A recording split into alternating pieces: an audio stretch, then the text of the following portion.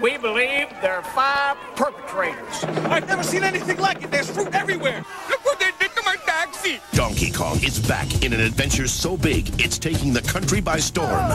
In reaction, the governor has called in additional troops. We believe one of them looks like this. They're just not civilized. We urge caution as they are heavily armed with fruit. I'd like to tell you the situation is under control, but it isn't. This turbocharged game has better graphics, more moves, bigger bosses, huge worlds. It's so big we included an expansion pack to get it all in. They didn't even tip me. And now, this. Donkey Kong 64. And you thought insanity was crazy. Heaven help us all.